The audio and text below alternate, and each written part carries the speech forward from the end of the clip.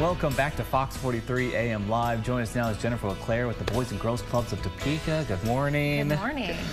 Great to have you back on the show.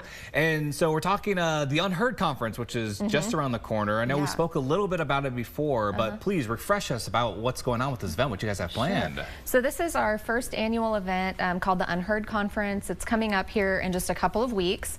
And it was really kind of motivated by a lot of our teens at our teen center. Many of them themselves have been involved with the foster care system. If not, they're friends with people that have, and there are a lot of fractures in the system and a lot of uncertainty for the kids that have been involved. So the idea for the conference is let's get people that are personally involved with the foster care system, whether it's through their work, maybe they're a foster parent, maybe their neighbors have foster children. Anybody that has a connection to it, let's get in a room and talk about some of the challenges and maybe potential solutions, and talk about how we can make this easier on the children that are being affected by being a part of the system. This is especially important in Kansas, who is now going through a giant reform of the foster care system, a much needed reform. So I'm so excited that people are on the ground.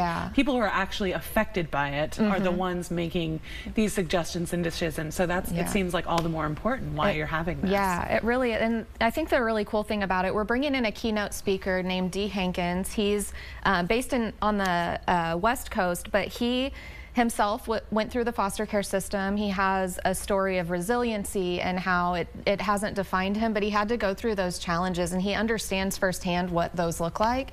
And so he's been meeting weekly with our teens and kind of talking through, you know, what do these breakout sessions look like? What are the topics that are important?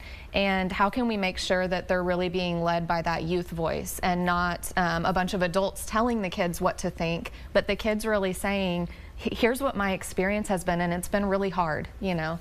That's so important. Yeah. That is very important. I love that he's meeting with them early here. Yes. Just kind of prep up for this meeting. And so it's a more specialized, like intimate meeting, a conference with them. Yeah, he's not just like flying in, saying some words, flying out. He's really involved. He has been super hands-on and just helping them, you know.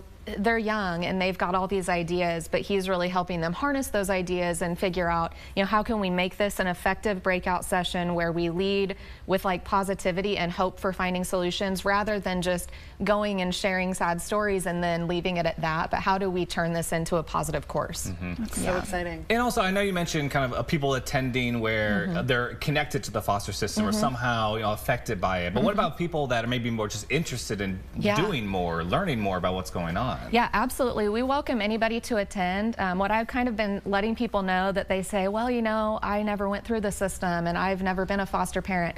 That's okay, because really we all know people that have been affected by the system. So for me personally, hearing from these teens, it's like, well, they're in my life. So it's important to me that I'm part of the solution. And, you know, your kids go to school with kids that are in the system. Your neighbors, people at your church, people that you work with, everybody has a connection. And if we're all part of the solution, then everybody wins.